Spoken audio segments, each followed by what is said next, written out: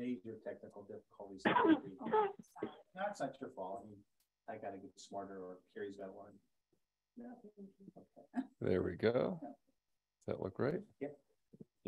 I've already heard the whole hit the enter button or something like that. Yeah, or the arrow buttons. I don't know. Okay. Whatever works better. Okay. No, I can do it because you won't know when I'm going to do it. I'm going to have to say do it. Can you hear? Can you hear? Because no, I can just roam then my nervous energy. So we're still doing Jesus's parables. I think we're about halfway through it. We're going to go through 3 today. I think I shared it. Oh, you did? Okay. So we can see it, but I don't think you can. 1 second. All right. Sorry. Let me make all these little adjustments here. Does that work, or do we want it more like this? All right. Now we're in business. We got it? All right. So we're going to go through 3 of them today. Master and servant in Luke. There's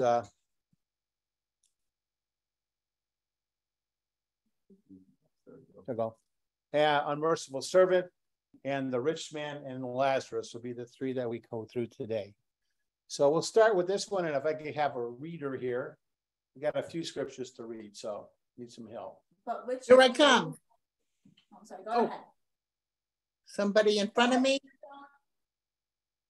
Okay. But which of you, having a servant plowing or feeding cattle, will say unto him by and by, when he is come from the field, go and sit down to meat, and will not rather say unto him, make ready wherewith I may sup, and gird thyself and serve me till I have eaten and drunken, and afterward thou shalt eat and drink. Doth he thank that servant because he did the things that were commanded him? I trow not. So likewise, yea, when ye shall have done all these things which are commanded, you say, we are unprofitable servants. We have done that which was our duty to do. Luke 17, 6 through 10. Very good. Thank you very much. Oops. So, yeah, I went back. Yeah, so does that make any sense to you? No, Yeah. Confusing. Well, we'll clarify here a little bit. The Greek word for the man working for his master was called doulos, it said. And many Bibles translated the word doulos as a servant. So that man was a servant to the master. And in this word, the passage is described as slave. And again, when Jesus was talking in parables, he was talking to the Jews with language of the times. It doesn't maybe relate to us today, so we have to kind of process what he was saying. But then it was pretty evident to them when he was talking about this guy that was a slave in the field. The Jews understood, what that was. And sometimes that wasn't just a guy that was laboring in the field, but in that time, some of them were tutors and some of them were doctors and household managers and administrators, and it could have been anybody working for anybody at that point. But in case he was a slave. He was out in the field plowing. He was laboring after the livestock and cooking and cleaning. And this master says, when you're done with that, clean up, come on in, make me supper, so I can eat first, and then later you can do your thing. And, we're thinking, well, that's kind of crude. That's not good. But that's the point that we was trying to make. It wasn't literally what we think it would be. Was it fair for the master to expect his servant would prepare his meal after laboring in the fields all day? I mean, fair or not, that was the expectation. That was the thing. That's what you did. That was your job. And that was his duty at that point in time. So they were getting it. And oops, get it again. Okay. So that society, today, that was one that he was trying to belabor the point of authority. The master said this to the slave, and the slave did it. You know, it was a couple things. I mean, in this, has God changed what his expectation is of us to him? And that's the parallel that Jesus was trying to put out there, that, you know, as the slave is to the master, as is maybe you are to God in that regard. And I just put a couple things here, and I don't have my slide here, but in the 60s, the Girl Scout pledge said, this is how things have changed. On my honor, I will do my duty to God and my country, to other people at all times, and to obey the Girl Scout law. Today's pledge, the same Girl Scout situation, says, on my honor, I will try to serve God. And I put a little asterisk to that, because God's not necessarily the only thing that people are trying to serve today. And my country, to help people at all times and to live by the Girl Scout law, not to obey what the law is. So there's all of a sudden a transition from what God's expectation was of us obeying his laws to what we can kind of like rationalize today in our life, that, you know, God is whatever you want him to be or it to be, or any of that situation. And obey, forget it. That's not a term that's anything that's anymore. Marriage vows anymore either. I probably not. No, they don't want to obey. Yeah, thank you. I know they don't have to do that. So forget it. Sure. Well, never mind. Never mind. I'm not going to go there. Softer meaning, you know, dropping the words duty and obedience from our relationship to God. And it was beginning, that's what Jesus was trying to re-emphasize even in that day, that they were beginning to wander from their duty to God. And he's saying, okay, here's how it's been, here's how it needs to be, but in relationship to the master, that master is your God. And it says that you're going to obey him, and you're not going to try, but you will obey the Lord. Sometimes God's not the focus anymore. There's other things now that people put in place of what they're going to worship or follow or whatnot. To be real disciples, we must be obedient to God's word and our duty as followers of Jesus Christ. And again, that's the point of this parable so long ago for us to learn today. Should the master be expected to thank his servants for doing what he was told to do? You know? No, because that wasn't the way it was, right? He was the master, and the slave's job was what it was. And the slave knew that. In our time, we would think this is cruel and unjust punishment, that that's just not fair. The servant, though, understood at that time. He knew his duty, and he wasn't going to shirk it. And the people in Jesus' time understood that. So should we expect thanks from God for obeying him or doing what he tells us to do? Well, I think the thanks is eternal life. I mean, that's what it is. And it's hard for us to sometimes think that far ahead. Mm-hmm. Like, you know, the blessings of eternal, I mean, the blessings of eternal life would supersede anything we could possibly experience here, but that's not now. And so the concept of like living your entire life for a reward is when you can get, you know, immediate and some of the other things now today, it's just not the focus. No. And I think that's what God wants us to do. I think he wants us to think about, he wants us to have our minds thinking kingdom wise versus this life wise. But how much time do I spend thinking about the kingdom? I mean, well, because we're busy, right? I mean, even it was beginning to happen there. When he created this parable, people were starting to wander and drift and thinking about other things rather than that relationship with God and what God has done for them and what they needed to do. I mean, it was maybe a literal translation that man was out there plowing the fields and taking care of the cattle and all that, you know, and you know, we have a lot to do as well. But in that case, the master said, you know, that was fine. That was your job, but you're not done yet. You got to serve me too. And that's kind of like today. We're occupied, we're busy, we don't necessarily have time, but we like the Girl Scout pledge, we drift and wander in terms of our responsibility to God and what that should be. You know, we will try, not we will obey. We will try, we'll give it our best shot. And then we expect later on that forgiveness will come in and everything will be cool because he knows who we are and what we can do. So maybe not. You're right. I mean, why risk it, right? If then kind of thing. If we keep his commandments, if we obey him, like Lynette said, then we will receive eternal life. But in this life today, you know, again, life's not going to be perfect and we're not going to have trials, but we will have blessings. If we keep him and obey him, keep his commandments, then there will be blessings. Yeah. And the more we focus on that and obey him, then more blessings will follow. Yep. But I think too, the concept of like worshiping God as a priority, even, you know, on top of our everyday work responsibilities, because that's essentially what these people were, these servants. And you can consider them employees. They were basically employees. That's true. They were. For whoever their servant was, their master was.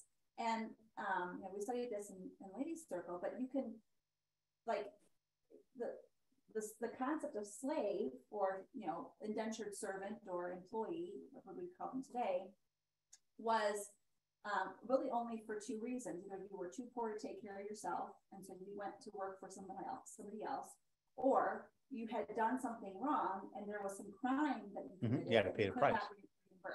So that was the price you paid, where you were to be a servant for 7 years. So that was the concept. So the idea for us today is like, you know, well, we have employers, we have jobs, we have responsibilities, but I think God still wants us to serve him in addition to that. And do I always know? No, we don't. No. I don't always, you know, give him that time. But that's, I think, what he's saying Yeah. here. Yeah. Is that he wants the time even after your work is done. That's what he's saying. And it's not something that we should grouse about. It should be our joyful expectation that we do that for him. And that's kind of where we get with this whole thing here. I don't know, somehow or another, my progressive slides aren't here, but, you know, because I was transitioning, but that's not working today. King Benjamin, though, kind of pins it down here in two scriptures here. In Mosiah 2:17, he says, "Behold, I tell you these things that you may learn wisdom, that you learn that when you are in the service of your fellow beings, you are only in the service of your God."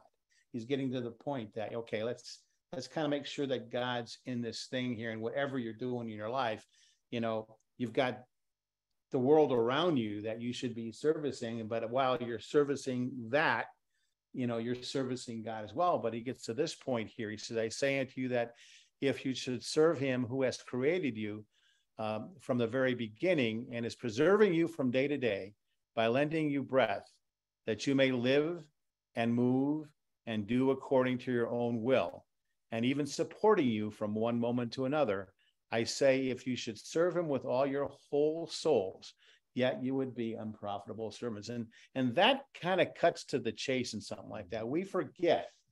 I mean, yeah, we you know, we're accomplishing all this stuff in life. You know, that's what we think. But he gets to this point here, says, you know, you remember who created you. You know, from the very beginning of our lives, you know, God was there. And from that point, when we breathe our first breath to our last breath, yeah, we go to work and we labor and we do all of our things. We're out there plowing the fields and feeding the cattle and all that. And yet we got to do more for the Lord or other people around us. He says that he's preserving us from day to day. I don't think we realize that because we think we're accomplishing it. And to what extent he's giving us the wherewithal to do that. He blesses us with jobs and he blesses us with the energy and the education and the opportunity to kind of get through our life every day. But, you know, the underlying factor of that is that we're not accomplishing anything because he's preserving us from day to by lending us breath. You know, we're not here forever, you know, and so he is lending us the breath that we may live our life according to what we want, that freedom of choice that he gives us, that he's lending us the opportunity to kind of live as we might choose. He says, and move and do according to our own will, he's saying. I'm letting you do that. But there's an underlying thing there. Don't forget me, you know, because I expect something for you for what I'm preserving and what I'm lending. and how I'm letting you go, and even supporting you from one moment to the next. And we don't think about that either. We think that somehow it's our own willpower and our own abilities that gets us from point A to point B without even thinking about the fact that God's moving me along. You know, he's given me the resources and the wherewithal to kind of go from point A to point B.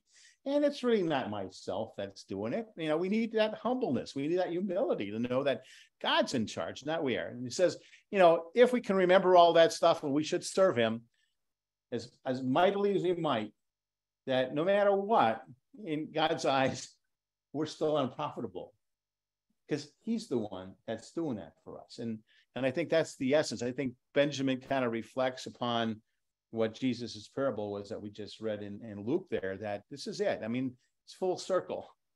You know, we got to labor for God. That's our role in whatever he might bid us to do. And he's blessing us as we go along in life, but let's not get too far out here. You know, it's only because God is allowing us to have it happen. So I believe that's the end of that. Any comments on that one? I think it was a good input there. Just the perspective I think people often have is that this life is burdensome, and so there's some resentment we harbor about the responsibility and challenges we have to overcome, and we forget about it being. I mean, none of those details included salvation. Like, we were already in that just because of that, the gift of this life, right? And so I think we forget that, you know, this is a gift, just to exist. No matter how hard our lives are, there aren't too many probably who would say, I'd rather never have existed than go through the hardships of life. Yeah. Because then I would have also missed out on existing and the experience and all the blessings of life. It's true. Good point. Okay, this one's a couple slides. This unmerciful servant one. So can we get somebody to read that one? I can read that. Can you see it? Then came Peter to him and said, Lord, how oft shall my brother sin against me and I forgive him? Till 7 times? Jesus saith to him, I say not unto thee until 7 times, but until 70 times 7. Therefore is the kingdom of heaven likened unto a certain king, which would take account of his servants. And when he had begun to reckon, one was brought unto him, which owed him 10,000 talents. But for as much as he had not to pay, his Lord commended him to be sold, and his wife and children, and all that he had, and payment be made. The servant therefore fell down and worshipped him, saying, Lord, have patience with me, and I will pay thee all. Then the Lord of the servant was moved with compassion, loosed him, and forgave him the debt.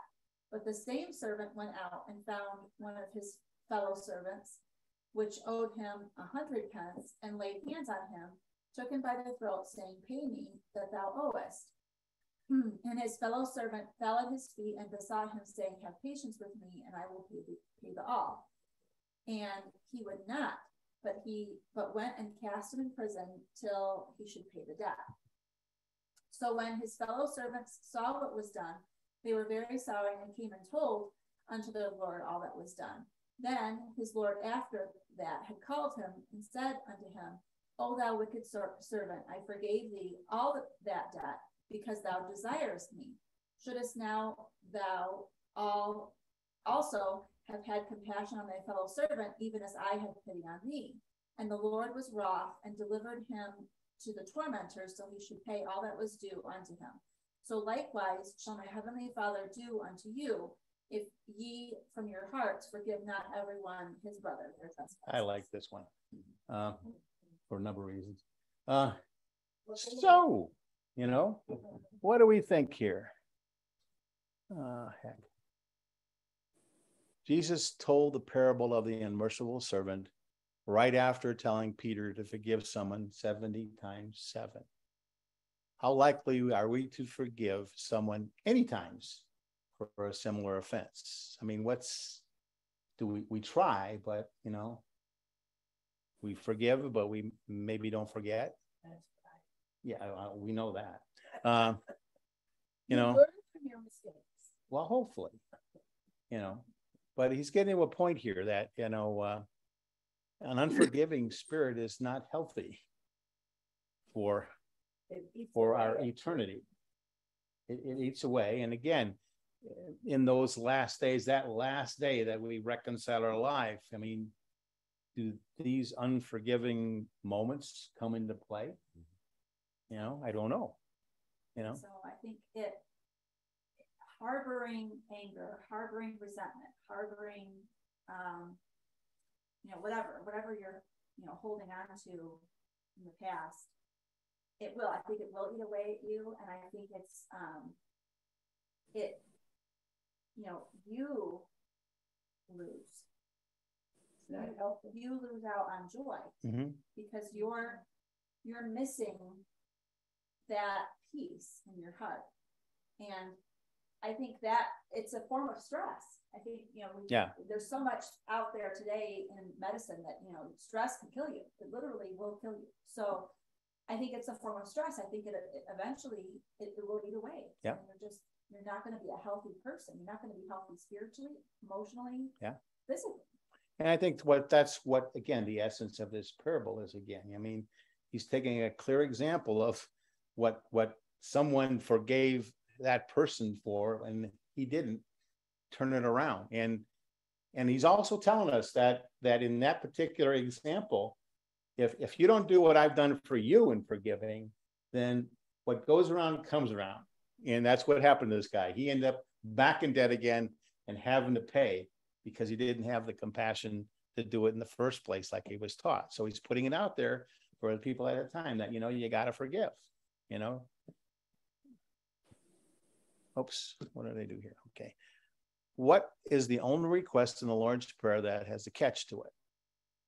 And in the Lord's Prayer, it says, for if you forgive men their trespasses, your heavenly Father will also forgive you. But if you forgive not men their trespasses, neither will your heavenly Father forgive your trespasses. God really isn't a bad God. Yeah. He really wants us to follow through with his commandments. Yeah. It's a tough one, but I think that's what we're supposed to, that's a requirement. Yeah. I mean, honestly. Pretty simple, pretty straightforward. You can't confuse what he's saying in this situation here. So. Okay. I was just going to say, go ahead, you go first. The mentality is interesting, right? Because the servant who owed, what was it, 10,000 or something, maybe he thought, well, what is that to my master because he has so much? Yeah. And maybe we do that with God, right? Maybe we say, well, my dealings with others are trivial compared to the Lord, and he's got everything. So what does he care, right? Yeah. And yet the Lord does care even about the small debt between us and someone else. And I think it's reshaping how we think about God. Yeah, that's true. That's true. I was just going to say, it says, if ye forgive not men their trespasses, so neither will your Father forgive your trespasses. So that means eternal life is out of the question if you don't forgive someone who has brought not. Well, that's what I'm saying. I think at the end, when they open up that book and you see what your life's about, he's going to say, you know what? You had this ought against this person or whatever. And, for the many oughts that you've had in your life, I've forgiven you. But you haven't done that same thing. Yeah, I think the scripture is setting before us a high bar and is saying, your thinking is not God's thinking. And we have to surrender our thinking. Right. And break past our, limited perspectives and say, hey, if the idea here is that I'm not worthy of salvation, save it be for the grace and forgiveness of God, then that grace and forgiveness is the clincher. and I can't forgive the small debts to others. This is what he's saying, that the Lord would not. Then it's not yours either. Yeah, so we're definitely risking salvation on this point. Yeah. And if we couldn't figure it out from here, we know that song from Frozen, right?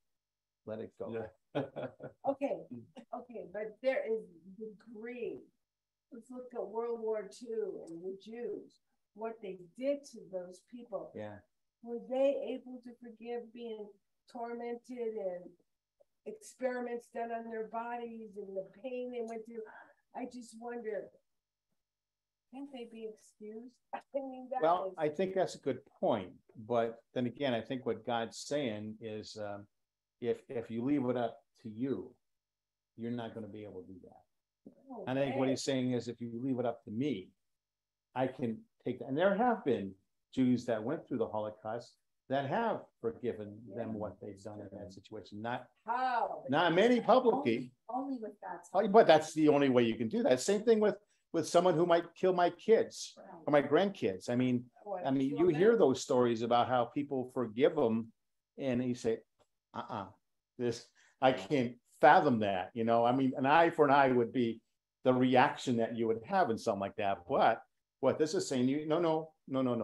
You don't have that ability to make that judgment. You know, you got to do what I would do for you, and that was I would forgive you in your many cases. I think you find solace in the idea of God being judged. You know, and if you think about court hearings and men who are judges, how can they possibly calculate the impact of a crime and then in turn calculate the sentence? Yeah. You know, it's really beyond our minds. Absolutely. To be able to do this. And so we find, I think, a release from all that anger somewhat to say, well, God's the judge. He says, vengeance is mine. He'll take care of, you know, that person when their time comes. And he'll do it in a way that, you know, is more infinitely wiser than what we could. Right. And when you think about that, I mean, an eternal consequence is beyond our capability to comprehend as well. So, you know, I think that lets you off the hook. Somebody say, well, God's going to take care of this. We understand there's evil in the world. It's definitely disturbing to us, but I can't solve it. And I'm not in the position to right this situation. Yeah. And you know, too, every single person, every single human being is a soul that God desires to save, even if they're murderers. I mean, Paul was a murderer. Mm-hmm. Murderer. He was like an ISIS terrorist today. So, like, and he became one of the greatest disciples of Christ. Right. So you never know, you know, whose life you're going to touch. And if you do forgive someone of some great heinous crime against you, what that effect could have on that other person, and perhaps save their soul. You just never know. That's true. You just never know. And we're not the judge of that. Like, we can't say that person is not worthy. You know, I mean, thank God I've never lived through a Holocaust situation where I'd have to forgive a taskmaster like that. That would be awful. I can't possibly even imagine what that'd be like. But that person is still a soul. As horrible as whatever they did, it's hard for us to hard for us to fathom and comprehend that.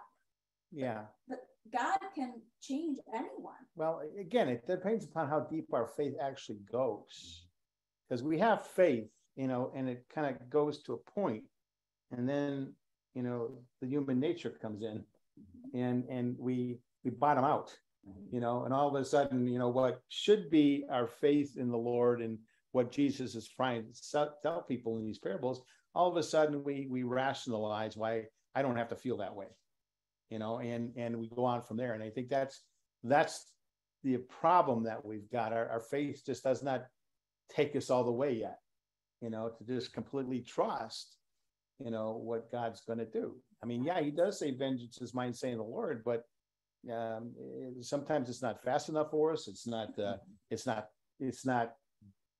you know, terrible enough or whatever, you know, to make things even, so to speak, you know. So, you know, we have to do it our way, and it's all. But your point's right. I mean, every person, you know, even Hitler had a soul, you know. Right. You know, I'm sorry in that situation, but, you know, something went haywire with that guy down the road that made him be what he was. But nevertheless, and I don't believe Hitler went to heaven, but I think that, you know, the potential's there for any of these people that, you know, they could be saved in the end. Well, I think that's the thing. When you read the story of Pharaoh versus Moses, it's like the Lord gave Pharaoh unto himself. He let him continue in the wickedness, and he hardened his heart to the point that he was lost. And so you can certainly see how that could be a possibility in a Hitler situation or something. But every single person starts out with something that the Lord's given them, a soul that the Lord's given them. So, and it isn't up to us to say, well, that person deserves to hear the gospel or not. That person deserves salvation or not. Yeah, because we're not the judge, fortunately. We just can't judge it. Yeah, that's true. I need to go back to, you talked about Paul. Paul was a murderer, and Paul ended up being one of the foundations of Christ's church. And I go back to David. He was a murderer too, and he was crazy sometimes. But what the scripture tells about him, he was a man after God's own heart. And he got forgiven, you know, as he forgave himself in a lot of cases, because he put himself out there in such a way that he was a mess because of what he did. And he remembered that. And, you know, the Lord even forgave him for thinking bad things about himself in that situation. So the potential is always there. And I guess when we get into this point here, again, somehow, some way, we've got to develop the faith to be able to forgive and kind of get onto it. Alma's got some good stuff here. He says in Mosiah, instructions from God. And God's talking to Alma in this situation. He says, therefore I say unto you, go, and whosoever transgresseth against me, him shall you, does it say, judge according to the sins which he had committed. And if he confess his sins before thee and me, and repenteth in the sincerity of his heart, him shall you forgive, and I will forgive him also. Yea, and as often as my people repent, will I forgive them of their trespasses against me, and ye shall also forgive one another your trespasses. For verily I say unto you, that he that forgiveth not his neighbor's trespasses, when he says that he repents, the same hath brought himself under condemnation. It's kind of what Jesus talked about in the parable. It's what he said in the Lord's Prayer, you know. You got to forgive, because if you don't, I don't. I think I have to think of the consequences of me not forgiving. Do I want to give up eternal life in heaven and pure joy or am I going to be condemned because I didn't forgive? I think the long-term effect on our eternal life is, if we could just remember that. Are you willing to give that up? How scary is that? And that's why I say too, it's like, you know, if I'm talking to somebody who's having a hard time forgiving somebody else, I'll say, you know, picture yourself standing before Christ with all of your sin, all of the mistakes that you've made, all of the things that you've done wrong. You can't come before him and say, this person, because that person's not there. It's just you and the Lord and your sin. And so it's hard, but you have to put yourself in that perspective. If I were to lose my life today, is anything worth the Lord looking at me with sorrow in his eyes? Yeah. I can't imagine that. And so that's the thing. It's like, there's just nothing. There's nothing worth. It doesn't matter what happened. It doesn't matter how hard that person hurt you. There's nothing worth it. Yeah. To lose your time with the Lord forever. And we got to think about it before that time comes. Right. Because at that time, there's nothing you can do about it.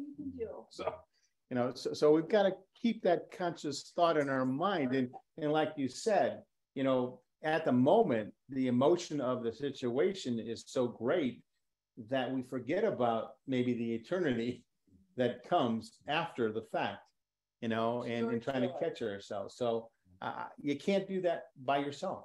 It just does not happen by yourselves. Mentally, we can't deal with that. You know, we got to have the Lord there at all times.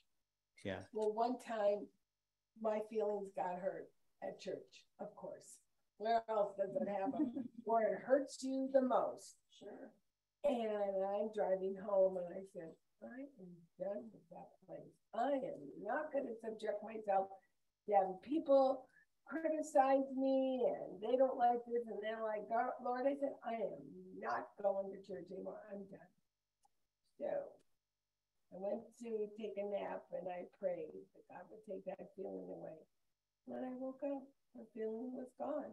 And I thought, that song, Don't Let Anybody Take Your Crown. I'm not losing my life with Jesus for that person hurting my feelings. Lord, take it away. And he did. You know, it was, I mean, I woke up and I was like a new person. You know, I go, oh my gosh, that was quick, Lord. Thank you. Yeah. And I didn't give up my soul to be because of that person. Yeah. And it's crazy. That song, My Lord Can. Yes. Can heal my broken heart again. Yeah. He'll heal it over and over and over again. If you ask. Right. Well, this kind of like changes the direction a bit, but maybe not. We'll see how we come out to this. The rich man, that's not the Lazarus that got resurrected from the dead. This is a different Lazarus. So we can get a reader here for a couple slides. I love this passage. Yeah. There was a certain rich man who was clothed in purple and fine linen and fared sumptuously every day. And there was a certain beggar named Lazarus, which laid at his gate full of sores, and desiring to be fed with the crumbs that fell from the rich man's table. Moreover, the dogs came and licked his sores. And it came to pass that the beggar died and was carried by the angels into Abraham's bosom. The rich man died and also was buried. And in hell he lifted up his eyes, being in torments, and seeing Abraham afar off and Lazarus in his bosom. And he cried and said, Father Abraham, have mercy on me, and send Lazarus, that he may dip his finger in water and cool my tongue, for I am tormented in this flame. But Abraham said, Son, remember that thou in thy lifetime receivest thy good things, and likewise Lazarus evil things. But now he is comforted, and thou art tormented. And besides all this, between us and you there is a great gulf fixed, so that they which pass from hence to you cannot, neither can they pass to us that came from thence. Then he said, I pray thee therefore, Father, that thou wouldst send him to my father's house, for I have 5 brethren, that they may testify unto them, lest they also should come into this place of torment. Abraham said unto him, They have Moses and the prophets, let them hear him. And he said, Nay, Father Abraham, but if one went unto them from the dead, they will repent. And he said unto him, If they hear not Moses and the prophets, neither will they be persuaded, though one rose from the dead. Okay. Here he's telling the Pharisees, and what do the Pharisees think about wealth? You know, wealth represented a position of power and prestige, and they were all striving for it. They all had it, and they all felt because they were better, they deserved other honored places in the synagogues and the feasts. So this guy was, he cast aside the effects of what Lazarus' problem was, and it was just about him. And what does this parable tell us about Lazarus the beggar?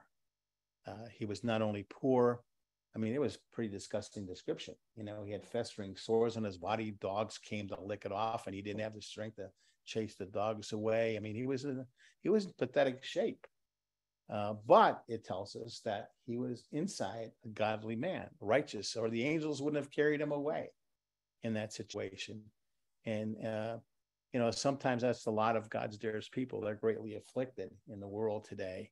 And for the rest of the world, they're people that have failed in life, or, they deserve their lot in life, or whatever. And Jesus referred to him in this parable by name. But we didn't know the name of the rich guy. So that's telling us something again about how Jesus treats people that they're underdogs, so to speak, that are special to him in that way. And did a rich man go to hell because he did not give food to Lazarus? He's introduced by Jesus without any details of who he is or whatever. He's nameless. It shows that he was, probably rich and noble because of what he wore, but we're not told about how he got his wealth, but he didn't show Lazarus any compassion. I think we're getting to the point now of what this parable was. He provided for himself only and disobeyed one of the core commandments of God, and that's reaching out to those of need. So again, Jesus is telling these people, you've got this obligation for people that are not as good as you, and maybe not as fortunate or as blessed as you. So what does this tell us about heaven and hell? It's telling us another story here.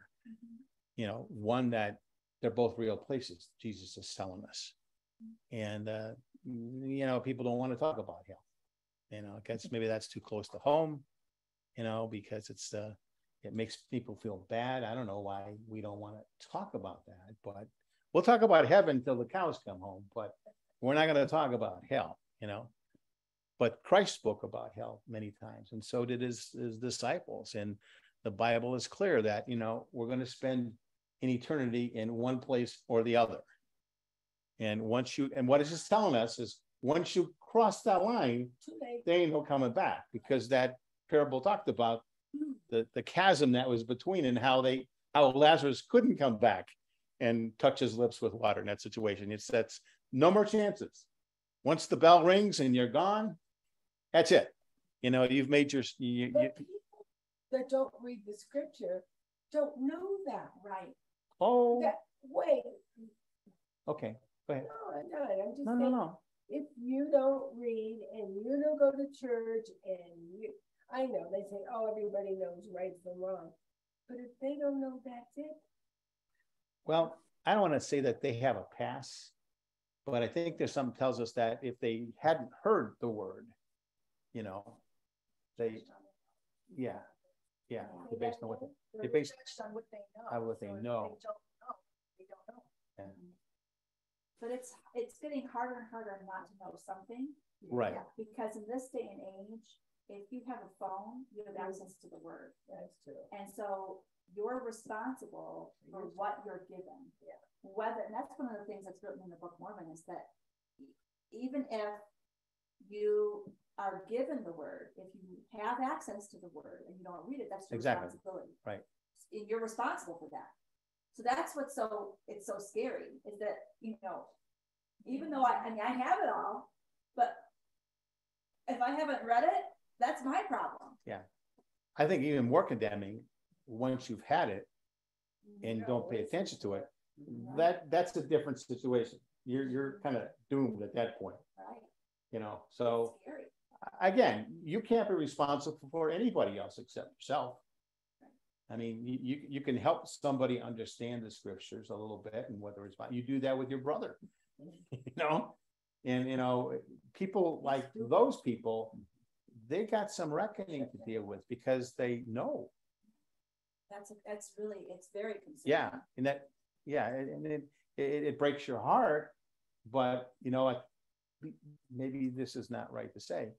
I think to some extent we got to be selfish. And we got to make sure that we're checking in okay.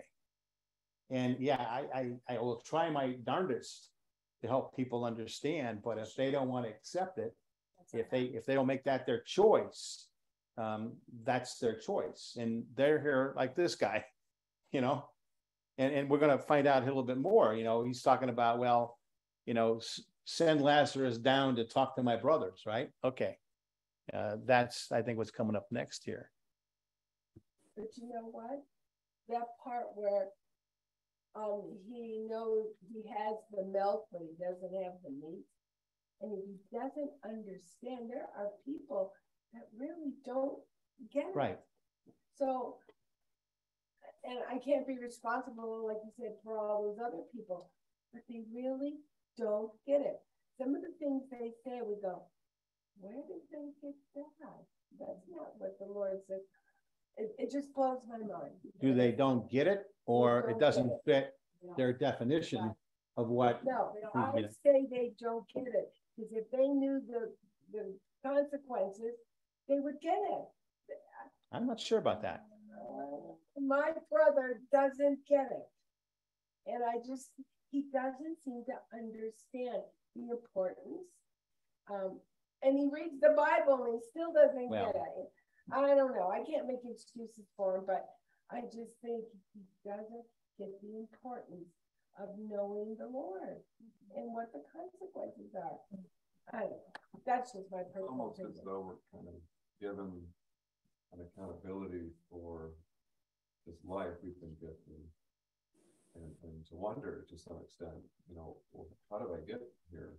Yeah. And is this a miracle, that I should regard in a certain way? And so it's such a telling statement that, here the rich man is saying, if you sent someone from the dead, they would convince my family. And the answer is no, they won't. And really? Yeah. Like, okay, then something else is going on. There's a level of denial within people. That's right. That they're really not facing reality. They're living in a dream world that they've concocted that is not true, and so how do we get it to them? It's so, that's sort of the lesson here, is that they wouldn't be convinced. And no matter what. Them right. That okay, because they could not be convinced, they're accountable. That's right. Yeah. A couple of months ago, we went to the Rockies game, and Ross doesn't park near the stadium. He parks far away, so we had to. So, we get out at night and we're walking past all the bars. It was a Saturday night and the bars were full. And for the first time, because you always get that, but for the first time I remember saying, oh my gosh, when the day comes, that day of reckoning, are these people going to get on the boat, the ark of safety, or are they just going to say, like you just said, deny it and say, I'm eating, drinking, and merry. I'm having a good old time. I'm not giving this up. I don't care if today is the end of the world and my soul, I'm just having a good old time. And boy, it made such an impact on me. I thought, and I looked at these people and I thought, are you going to get on the boat or not? But like to Jeremy's point, they're having a good old time, not even thinking down the road what's, and God sent, the pandemic, and that didn't shake anybody up, So COVID, I think as next, as it gets time comes and things get, I don't even know if that'll shake. No, I don't think so. Yeah, I don't think it will. A ripening of iniquity. Yeah, and that's and so we aren't responsible for them, but we need to pray for them because those souls could be lost forever. Exactly. So it is our responsibility. And I felt that night. I thought I need to pray for the world that's dying in sin. I never thought that before. Yeah. But when I saw it with my own eyes, I just thought. Well, they succumb to what the Book of Mormon tells us, that in the last days, people are going to say, eat, drink, and be merry, for we serve a loving God that will beat us with a few stripes and will go on. So they're just thinking about now. Yeah. There's no thought in anybody's mind about this concept of heaven and hell. It's not there. It's like, I'm here in the bar. This is what it is. And, there's a God out there, but you know what? He's a good guy. And he's going to say, you're all right. You're not doing bad things. So just keep it up. And that's what the evil one allows us to do. And, for the sake of those of us that are trying to hang on to something with a little more lasting thing, again, first and foremost, I suggest we have to be selfish for one thing, that we don't lose our way in the same manner and say, well, yeah, I know I shouldn't be doing this, but God's a good fellow and he knows my intent. And, but then I go to bed tonight and I don't wake up and I'm now facing him with this list. And you know what? Too bad, because I'm not on the heaven side at that point in time. And there's nothing I can do about it at that point. Like that song, Weight in the Balance. Yeah. Merciful justice. Yeah. Yeah. Right. So Alma says something here. We see that death comes upon mankind, the death which has been spoken of by Amalek, which is a temporal death. Nevertheless, there was a space granted unto what men might repent. Therefore, this life becomes a probationary state, time to prepare to meet God, a time to prepare for the endless state, which has been spoken of by us, which is after the resurrection of the dead. This is it. Right. I think Jesus was trying to tell that guy, you missed your chance. You're done. You're here now. And there ain't no amount of talking or preaching or anything that's going to bring anything back again. And when believers die, they are immediately in conscious fellowship and with the joys of heaven. On the other hand, when unbelievers die, there is just as immediately in the consciousness of pain, suffering, and the torment of hell, which this guy discovered. And he was aware of that, The rich man didn't ask for his brothers to pray for his release from the torment because he knew that he was there, and he knew why he was there. But he was asking on behalf of his brothers. I think this is the point you were saying, Jeremy. We can't do this. Abraham made it clear to the rich man there was no hope of ever mitigating his pain, suffering, or sorrow. His brothers didn't heed the words of the prophets.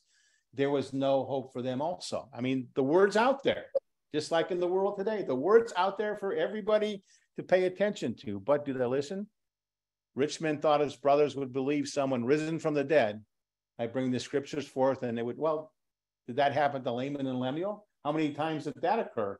Where God himself came down and shook them, and I guarantee you that I think if God put his hands on me and shook me, that would have changed my way of life. But with those dudes, they kept on hardening their hearts. How many times did the scripture talk about their hardened hearts? What Abram said is that wouldn't work. 2,000 years we've got Jesus Christ's gospel, and people don't believe that message at all. That's not working. And it's not much different to people like in this parable today. So anyhow, those were the three. We took a long time today, but I think that's kind of like our awareness. We just need to kind of make sure that we're okay. And we need to concern ourselves with all these people that are believing other things or don't want to pay attention or want to rationalize that, I serve a good God who's going to just kind of like point his finger at me and say, don't do that again. We live that way until we're not here anymore. There was a commercial couple like last year. Ronnie Reagan's son, Ron Reagan's his name, Ron. Yeah. And he said, I'm an atheist and I'm not afraid of hell. And I thought, if you knew what you were saying, and I made my hair, it still doesn't. Well, this guy needs to read this parable because you knew what you were saying, this different theory. Yeah. Well, this guy in the parable, we'll tell him another story. Like that's like the Nazi, Hitler situation, the Pharaoh situation. You leave yourself to be ripened in iniquity to the point that God just simply does not deal with you. And that's a dangerous place to be. And I think it's so interesting. I love that passage of scripture because I think it's a clue as to the difference of prior to Christ's death and resurrection to after Christ's death and resurrection. Richmond and Lazarus is a story that Christ told while he was alive. And I think that it's very, for me, it's a telling story. It's one of my favorite passages because it tells us where Abraham's bosom was prior to Christ's death. It actually was in a similar place to hell, Sheol. And when Christ died, it says that he led captivity captive. He literally went there on our behalf and led those in Abraham's bosom out. Mm-hmm. And now paradise is is a different place. It's a different location. It's literally located somewhere different, I think now. And it's so interesting. I just love that passage because it's telling that prior to Christ's death, they were in a place of comfort. I mean, Abraham's bosom was a place of comfort, but it wasn't a place of paradise. Right. Because Christ hadn't resurrected right. Yet. And when he did, they were seen walking the street. Exactly. Imagine that. Can you imagine? Well, again, it was for those people that didn't believe, would that not have motivated them? That something's different here? Something's going on. Because that guy's dead, like Lazarus and the other Lazarus guy, right. Whoa, Something happened here. Yeah, I got to pay attention. Maybe this is right. Anyhow, that's the end of that. Maybe we can sing a song for sacrament, and Brother Jeremy's going to open today.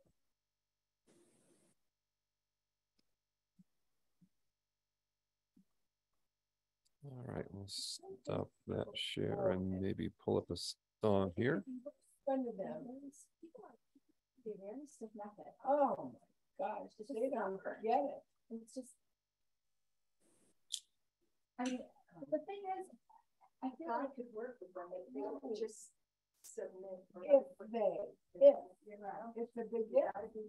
but They didn't before. Death in the family, their own sickness, losing a child. They still don't get it. 9/11. Did they get it?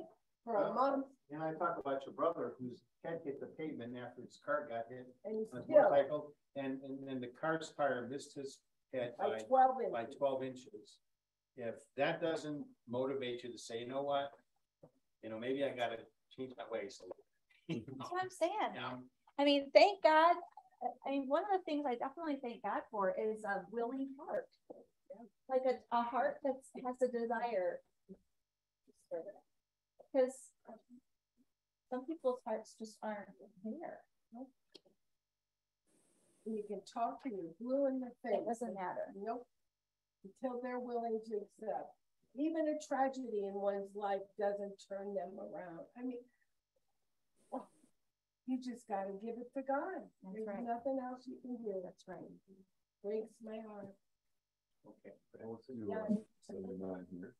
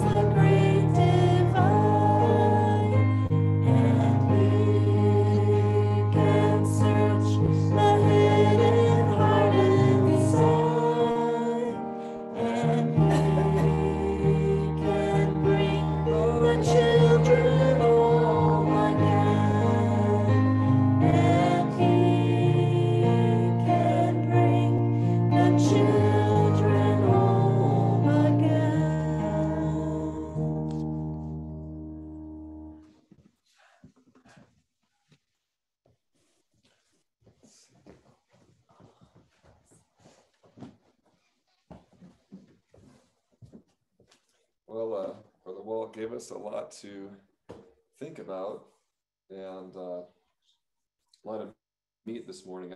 I really hope that I can personally spend a sufficient amount of time in the coming days to consider his lesson and what it means to me in my life and the lives of those around us. And he talked about a master and a servant, and some of the facets of that relationship, and that's kind of an interesting thought. And how sometimes people are surprised, they're caught off guard by the dynamics of that relationship. We have all these inconsistencies, these contradictions, right? That, well, it's okay that I receive all this, but give very little. I don't pay it forward, or I don't treat others the way I would like to be treated when, you know, the Lord works with me. And so, you know, it's like that song we just sang, and I think Lynette referenced it, and there's also a line in there that says, and he, the Lord, can search the hidden heart inside. And, you know, that's an interesting thought that I wanted to speak about today. And so my theme today is searching. And I wanted to talk about it from two different perspectives. The first one is that we would search our hearts and understand what's hidden in there. And, you know, I was thinking about my first real job, my first above the table job, right? Because as I was a teenager, I did odd jobs, mowed lawns, you know, farm work. But my first real job where I paid taxes was at the co-op, which is kind of the farmer's gas station, right? And you go into these places and you can get your oil change, and you can also pick up, you know, things for your farm equipment, as well as get gas. And one of the things that we would have to do, at least maybe a couple times a year, is take inventory. And this was before we had very sophisticated software and systems to do that. And so it was a horrible task. We had this little warehouse basically full of tires and oil filters and air filters and all these things, and not labeled very well. They were often in these generic boxes, and you had to somehow figure out, well, what do we have, and how do we take account for what we've used and what we've charged money for, and make sure we're on the up and up, and what else do we need to order, right? And we would just go through. I mean, it's funny because it was so much work that my boss, who was such a great guy, he was an old truck driver, and for many years he drove truck and smoked like a chimney. And his health started to deteriorate from driving, you know, I guess on his nerves. And so he started this job and running this co-op. And it was so much work to do the inventory that his wife felt bad for him and would come and help. And I would just dread these days. She would come in there with this clipboard, and we would painstakingly start tallying everything in this warehouse. And, you know, what's interesting is you just don't know what you have until you look. And it makes me also think about another analogy, and that's spring cleaning. And every once in a while, I think about this spiritual parallel. You know, what has crept into your fridge, or underneath your fridge, or in that closet no one's allowed to go into, or the basement, or the attic? What's in there? I don't know. I couldn't tell you until I start digging and think, oh my goodness, I haven't thought about this for years. Oh, wait a minute, I bought 3 more of these, and I had one here. And, you know, it just goes on and on. And you think, well, why is it so hard for us to keep track of what we have? And maybe it's because we have too much. And we have to understand that the way God works, and this is a crushing reality that Walt brought out, you know, in the scriptures this morning, is that there are trade-offs. And we have to pick this and that. And ultimately, this life is about a decision. Am I going to pick this or that? And in order for me to make room for this, if I say, no, this is what matters. It's good, it's God approved, and it will set me up for the kingdom, then that's what I want to choose. It's like, okay, you say that. But in order to choose this, you got to get rid of that, because you can't have both. And that's the crushing reality for many, is that they're not really willing to part with that to get this. And the Lord's saying, when you say you choose me, I expect you to mean it. And so, what is this and that? And how do we, you know, take inventory of our hearts and what's lurking in there? And have we really cleared out enough space in our hearts to make room for the good things of God? You know, we were just trading out vehicles and campers this week. And, you know, a car is not that big of a space, but you can cram the glove box and the center console and under the seats and the pockets in the seats. And you think, you know, this is ridiculous. And there was so much stuff in our camper. No wonder the thing broke. It was carrying all this weight and baggage. You know, no wonder we break sometimes under the stress, like you were saying, of carrying these things around, things that we really don't need. And, you know, they prevent us from really enjoying the point. You know, it's like, you know, the more you have, the harder it is to get to what you need and to enjoy it, right?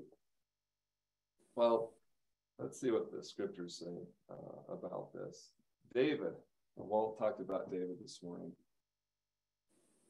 And he came to the Lord with this really interesting question. In Psalms 139, the 23rd verse, he says, "Search me, O God, and know my heart. Try me and know my thoughts. And if there be any wicked way in me, see if there be any wicked way in me, and lead me in the way of everlasting." And so I thought, you know, that's a good request to bring before God, that we would say, Lord, please help me to inventory my heart and to reveal to me what's lacking, what I need to get rid of. And, you know, maybe I'm not aware. Maybe I'm not really aware of the false reality or denial, you know, that I've created in my life. And he's saying, show me if there's wickedness and lead me in a good way. And that would be my request to God today. And that's something we can ask God. Ask God to show us what we need to change in our lives. And, you know, I think that there are hints along the way that sometimes people ignore. You know, there's going to undoubtedly be this moment where you have to confront reality with God in the room. Right. And we do worry a lot about settling the score and injustice. And it's all we can talk about as a society, the injustices and inequalities of the world. And in so doing, we deny God, because God has said, I will settle the score on Judgment Day. And on the other side of that, can you imagine how silly it will sound to say, oh, but Lord, do you remember that one day in that short vapor of life when that injustice existed for a moment in eternity, and you took your time settling that? It's like, no, we're not going to think that way when we're in eternity, because we're going to finally open our minds to the realization that this life is nothing compared to that. It's a drop in the bucket. And we're going to see the justice of God, and we're going to see the woes of our ways and how we didn't really trust the Lord enough to follow him and what he said.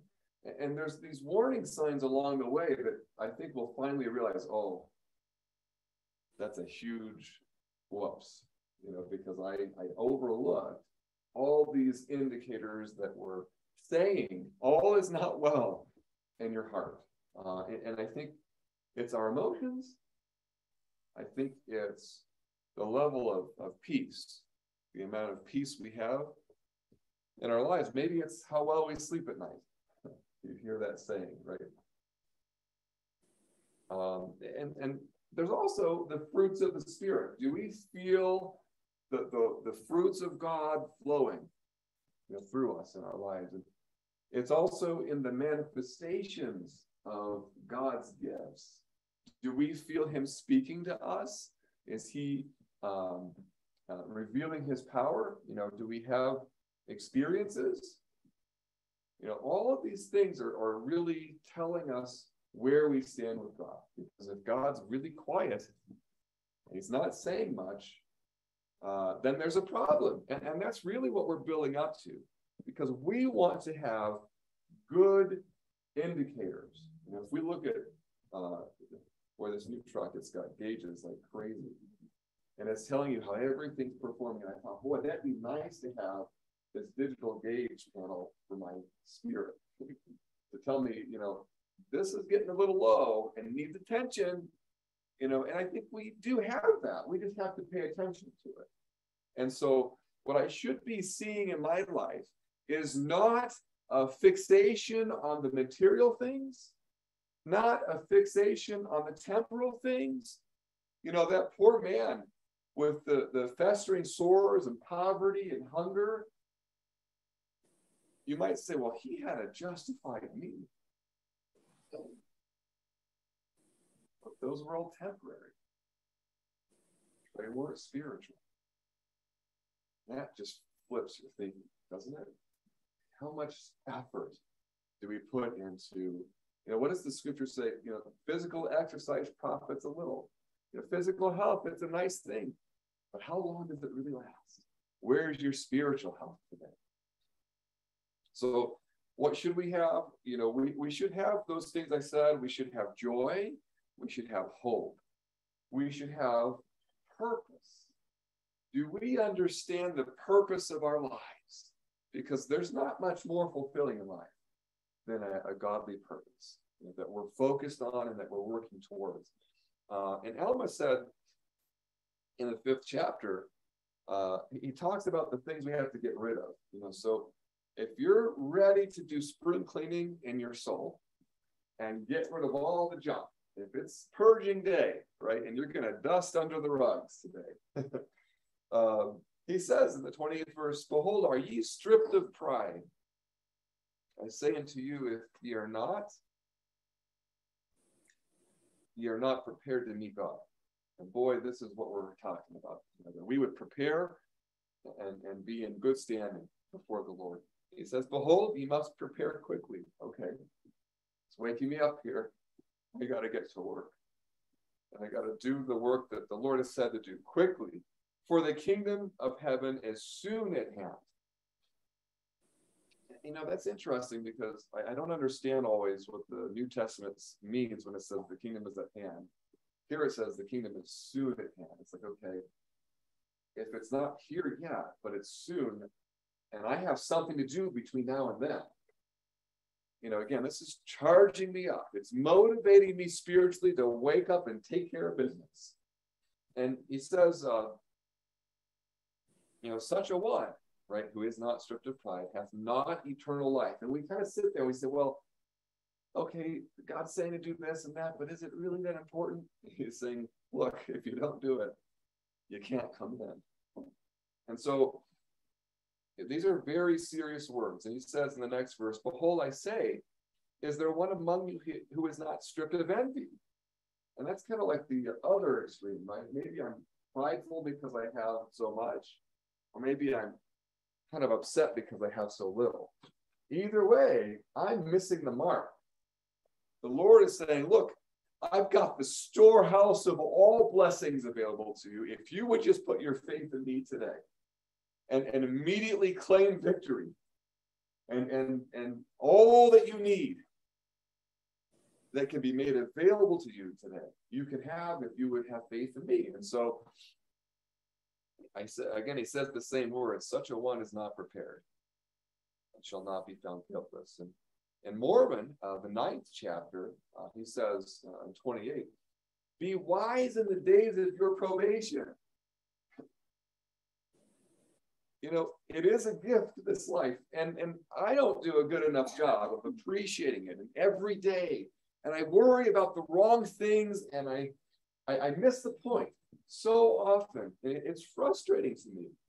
And somewhat, I find some solace in the idea that even if I did my best, it still would be unprofitable. And so that means, okay, what's my reasonable goal then? I'm not really going to be profitable, but what's enough in my life that I might come before the Lord one day and say, Father, I believe sincerely that I fall short, but I've done enough, I hope, in my life to demonstrate real faith, to demonstrate that I believed in you, that I was willing to part with all this that, if the day came where you said, leave it and start walking down the road to Zion, that I would do it, because I understand, having known all the people before me in life who eventually ended in this life. I understand it's temporary, and there's something greater.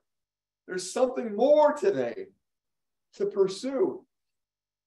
So he says, be wise in the days of your probation, strip yourselves of all uncleanness. We've got to do the inventory. It's not a fun job, but here's the thing. You don't really know what you have until you look. I mean, we were shocked yesterday. What in the world is all this stuff? We opened up this little bench in the camper. We opened it up, and there was a zillion toys from when Caitlin was 5 and 6, and we started to get emotional. And even Caitlin forgot all this stuff was in there. You don't know what's in your heart, number one. Number two, I'm going to go on a limb here and say that not only do you not know, but it's probably in worse shape than you think. So let's face it today, because the Lord is saying, look, if you're willing to roll up your sleeves today and not procrastinate your salvation, I'll come in with you and help you clean it up. That's something we can rejoice about today. So he says, ask not that you may consume it on your lusts, but ask with a firmness unshaken, that ye will yield to no temptation, but that ye will serve the true and living God. So we get rid of the bad, and then we focus on the good, which is what he just described, that we would be firm and pursuing a true and living God, and avoiding sin. And Ephesians talks about this in even more detail. The 5th chapter, the 3rd verse, it says, but fornication and all uncleanness and covetousness, let it not be once named among you as becometh saints, neither filthiness, nor foolish talking, nor jesting, which are not convenient, but rather giving of thanks. And I want to focus on that because, it's such a drudgery to our human minds to hear the list of things that are not allowed. But the upside is, okay, here comes the trade-off again. If you get rid of that, you get something else in return. This heart full of things, this joyful existence. And that's where the focus should be. And he goes on, he says, these people who are unclean, who are covetousness, who are idolaters, they're not going to inherit the kingdom of Christ and of God. Let no man deceive you with vain words, for because of these things cometh the wrath of God upon the children of disobedience. Be not ye, therefore, partakers with them. So we have to go a different way. And so we've kind of laid out what happens when you search your heart. And after you go through the shock of, oh, I didn't know that was there, and boy, I'm not in maybe as good a shape as I'd like, the third problem is, now how do I fix it? And that transitions us now to the next kind of searching. So first we search our hearts, then we search for God. And that's where our focus should be. And I think this is, I don't know if I can boil it down any more simple than this. Stop searching for the things of the world and start searching for the things of God. And that will line you up to the kingdom of heaven. And so what does the Lord tell us? That we should diligently seek him. That we should seek first, what? The kingdom of heaven. And that means today that you have full permission from God to forget about the other things that you were stressing out about, and to remember that he wants you to focus on something different. And in the Book of Mormon, in the first book of Nephi, 10:19, it says, for he that diligently seeketh shall find. And so that's the if then again, right? And if we are diligently seeking, we know we're in good standing. We're in a good place. He says, that person shall find, and the mysteries of God shall be unfolded unto them by the power of the Holy Ghost. And we should see that power in our lives. We need to enliven our faith today and make sure that our walk with the Lord is alive and well, and that, it's like that wonderful scripture that, our hope shineth more and more unto the perfect day. We talked about this on Friday, how that every day you live is a day closer to the kingdom in one way, shape, or form. And that should excite us, because it means I've gotten through one more day of the trials of this life, and I'm one day closer to something greater. And so I hope and pray that the Lord will keep us focused and disciplined, that we would have the strength to endure to the end. And in order to do that, I think we have to make sure we can say, the Lord, I diligently sought you. I looked for you. And that's, I think, his beef with the people who don't, who kind of just take for granted this gift of life and just squander it, for lack of a better description. The Lord wants us to value what he's given us and to understand, if you value it now in this life, I'll give you a life that never ends. I don't think we can put it into words what that means. And so I hope that the Lord will focus us. Help us not to forget. Help us not to be deceived. Help us not to lose our way. But may God bless you. Amen. Okay, we're going to open it up to testimony. But looks like first person is not.